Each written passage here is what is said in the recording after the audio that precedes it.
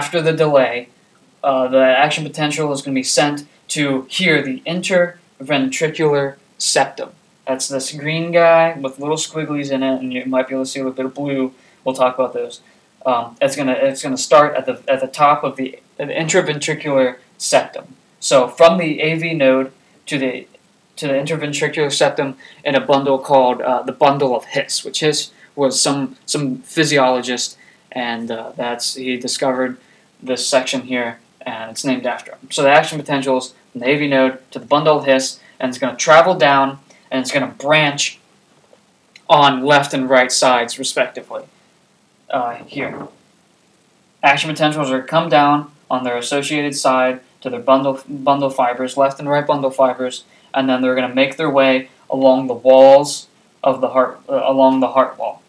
Okay, so from these bundle fibers, they're going to split off and then go into what we call Purkinje fibers, which was another guy who got these structures named after him. Can you see that better? Okay, so when action potentials come here, they're going to stimulate the cardiac muscle cells, which, remember, that's the myocardium. And before I mentioned that they are arranged in succession. It's like a chain-linked fence sort of thing, where action potential power, or whatever you want to call it, is able to propagate from cardiac muscle cell to cardiac muscle cell, rather than have a whole bunch of Purkinje fibers innervating each one of these cells. So the cardiac muscle cells are going to stimulate each other and allow for a wave of contraction, right? What's going to happen is when the action potentials get here and stimulate these cardiac muscle cells, they're going to squeeze here and then create a wave. So it's going to, create that flow as on this side as well. The heart's going to squeeze like that, which brings up a point I don't want to forget. Actually, we'll talk about that right now. Okay, so thinking of how the heart is going to contract, it's going to get smaller. The walls are going to thicken up, but it's going to get smaller. Remember how the fibrous pericardium is going to be anchored to the diaphragm. So if the heart is supposed to be sitting in one place, however, the heart squeezes and gets smaller, how does that all work? Well, it's pretty cool and it's interesting too. Here we have this line, say, separating the atrium and the ventricle here, the atrioventricular septum, we'll call it. And when the heart contracts, this is going to go down, and then the walls of the atria are actually going to go get larger. So think about with pressure and fluid within a tube, how's that going to work? When this gets smaller, blood is more readily able to go up through the pulmonary trunk and then go through the pulmonary arteries and continue that circulation.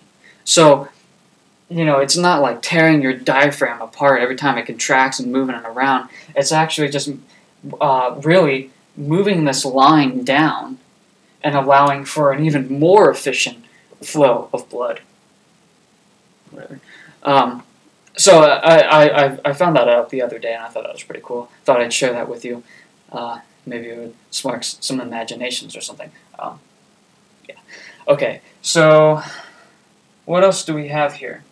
Let's review the cardiac conduction system. We're going to have action potentials generated here in the SA node.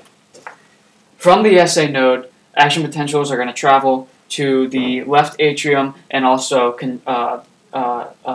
propagate towards the right atrium as well. But they're going to travel to the AV node, the atrioventricular node. Action potentials are going to travel from the AV node to the bundle of His, which is located in the interventricular septum. And then action potentials are going to come down through their left and right corresponding bundle fibers, and then those are going to go to the Purkinje fibers of the myocardium, which is located in the heart wall. I think that's all that I want to talk to you about.